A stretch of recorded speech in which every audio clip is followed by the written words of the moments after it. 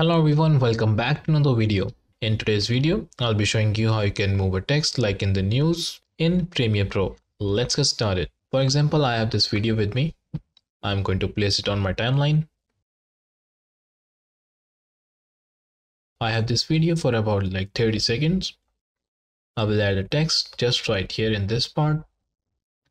First, let's add the background for that. I'll be using the rectangle tool on my left.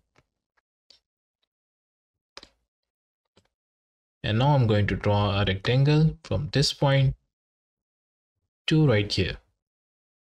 Now by selecting this graphic icon, it will create a new graphic layer on top of this one.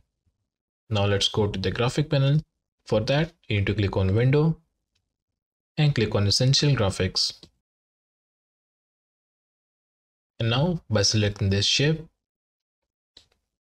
just move it right down here. You can change the color by selecting the fill. I will change the color to something like blue.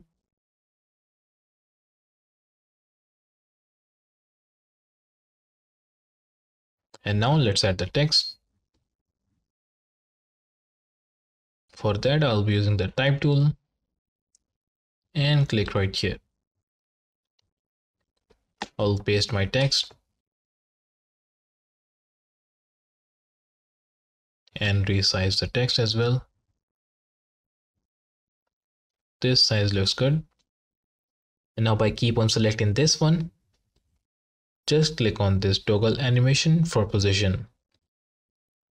Once you click on here, you need to go to the effect control and find the text that's just right here. If you can't find the effect control panel, you need to go to the window and click on effect controls. Now click on this icon. It will show some more options. Just scroll down to find the position. And from here, you need to add the keyframe.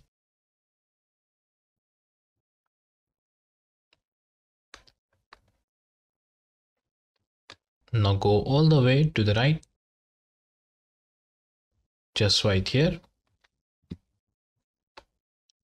and increase this value all the way to the right where the text ends.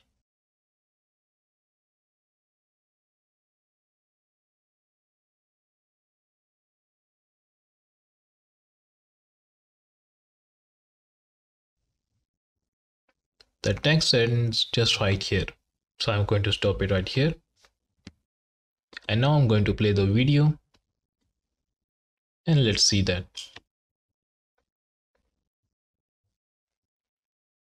And there you go.